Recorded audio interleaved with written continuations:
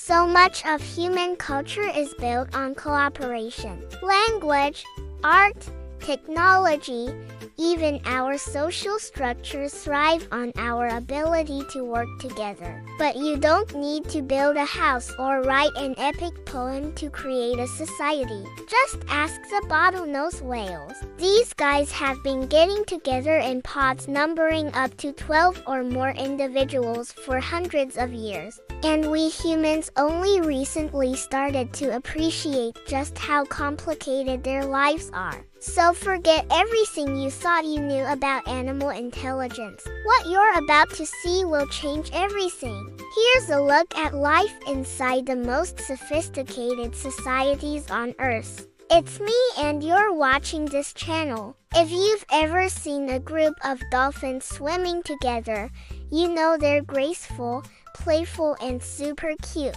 But if you ever hear a group of bottlenose whales vocalizing together, you know they're definitely less cute. These sounds are anything but adorable. Researchers have spent decades trying to understand the language of the deep, piecing together the meaning of the clicks, whistles, and posed calls these whales make. Some sounds are made by both males and females, while others are produced only by one sex. These sounds can last anywhere from a few seconds to over 10 minutes and may be produced during mating rituals, though scientists haven't actually observed a bottlenose whale mating underwater, so it's hard to say for sure. Some sounds are used to identify individuals and maintain contact between mothers and calves, while others are used to bring attention to potential predators.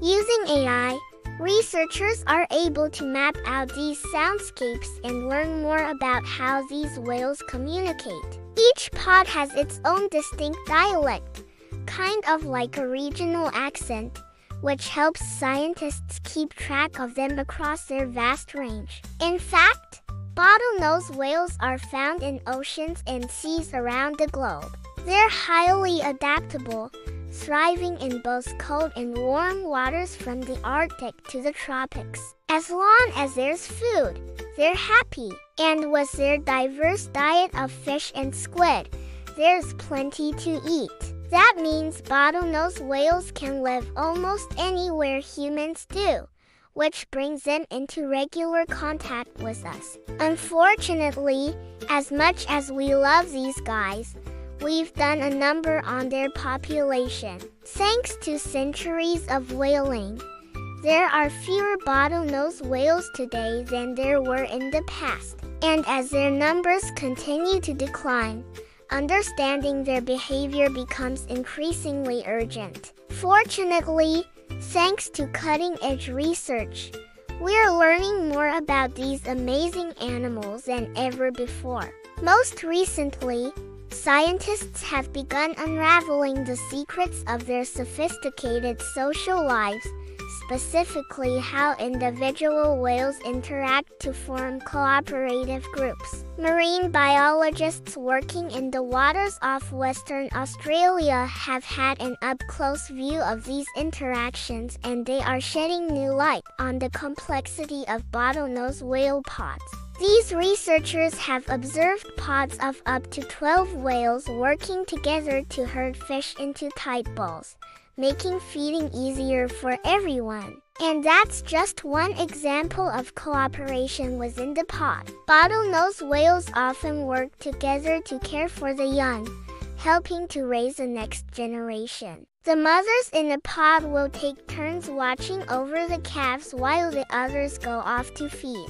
And the males will defend the entire group against any potential threats. They also use coordinated movements to drive their prey below the surface, creating a bubble net to trap fish and krill. This herding behavior hasn't been seen in any other marine mammal species, and it is all thanks to the power of the pod. In a group setting, the whales can cover more ground and drive their prey into smaller and smaller groups. This makes hunting much easier, especially for endangered species of fish and squid. And with more food comes more energy. Pods of bottlenose whales have been spotted leaping and playing, likely doing so with more frequency and intensity than solitary whales. After all, when you're working hard to corral your dinner, you gotta have some fun. But these groups aren't without their complications. Like any social group,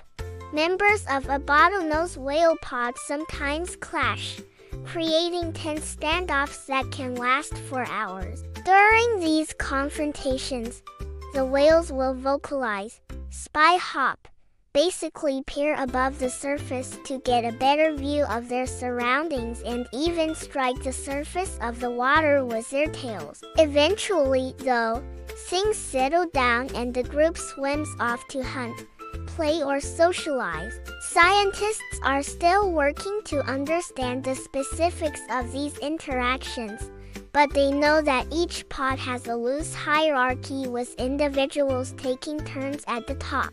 Sometimes an especially large male will dominate, while at other times a female will assert herself. Despite these occasional clashes, living in a pod offers many advantages. Pods allow the whales to share information, cooperate in hunting, and protect the young. The benefits are clear, and as long as there's food and little competition, it seems likely that bottlenose whale pods will continue to thrive. Thanks for watching. If you want to help protect these amazing creatures, visit our website to learn about current threats to their populations and what you can do to help. Until next time, remember, we are all connected.